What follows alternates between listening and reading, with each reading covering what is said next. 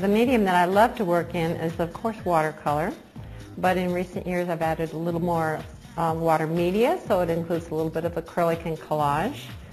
And the reason I chose watercolor is I just love the way it runs around on the page and has a bit of a mind of its own, so it helps my creativity. We have a wonderful garden, and my husband has taken great care in our floral garden, so I get a lot of inspiration from there. I love to travel, so I get inspiration from my travels through Europe and that sort of thing. I love the California light, the brilliant light that we have here, so I love color, and that just seems to all fit together. I would say that my work is an extension of who I am, just in that I do love color and I love the fluidity of the medium. I'm very emotional, so it is an extension of that, but it can also be an escape.